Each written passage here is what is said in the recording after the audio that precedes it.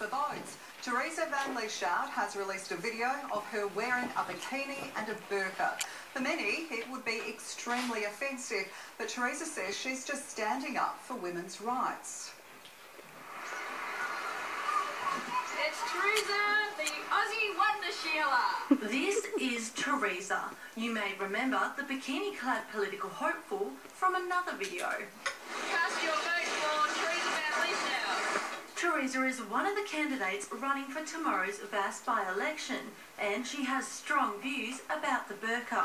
This burqa, or black sheet, is a symbol of oppression, violence and slavery. Today, we asked her why she made the videos. To stimulate public discussion on very serious issues concerning violence against women and children. That's why I did those videos. But our opposition leader doesn't think donning bathers is the right way to get votes. Tony Abbott shouldn't wear Speedos, Vladimir Putin shouldn't wear Speedos, and candidates in general shouldn't get around to swimwear. That's my view. I know it's controversial. And Teresa says she's not worried if her video is offensive.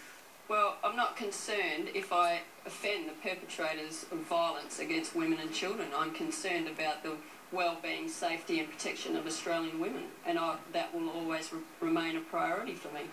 Anne-Marie Leonard, GWN 7 News. Opposition